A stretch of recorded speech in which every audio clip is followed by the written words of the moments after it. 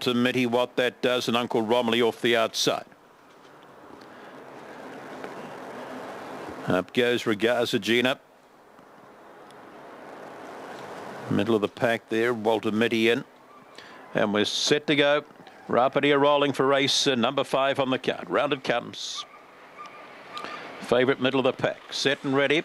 Rocklass gets away right up wide there. Artic Rouge shows a bit of speed inside. Carrots Prince might hold them out. No, Artic Rouge to the lead there. From Carrots Prince, the outside there is Rocklass. Back there we go to even 7. Walter Mitty runs out, causes a bit of trouble there for Uncle Romilly and Regazagina just in front of them. What that does. Down the back, Artic Rouge in front. Rocklass can't find the lead. Out wider there is Carrots Prince. Further back there is even 7. Back we go to what that does. On the corner, Artic Rouge still kicking nicely. Here comes the fave, Rocklass. Artic Rouge, Rocklass, Carrots Prince, even 7. What that does. Back there we go to Uncle Romilly, Regazagina. And last of all, there was Walter Mitty. Too much pudding during the week for him.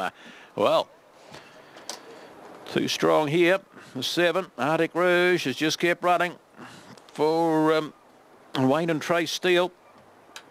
Look, big and the smaller. What's Artic Rouge weighing at? 31.1. And what's the 5? She's about 25.9. She looks so small, doesn't she? 7 over the 5, the 1 and the 3. She had every chance there, but Artic Rouge, she just pinged off like she pinged off last week. A length by 3.5, 30 and 92. She just sat in behind.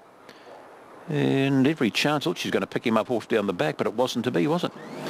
Tonight, and coming back at the head of the field, Artic Rouge head bound from Girl Leg, Wayne and Trace, the K1W1 Syndicate get home here. The 5, yeah, I thought a little disappointing. I thought sat pretty all the way. There, Kinloch Bray from Punk Rock Lass. There for the Schofield Kennels and the red of Carrots Prince. That was a nice run. Have a look at that next time.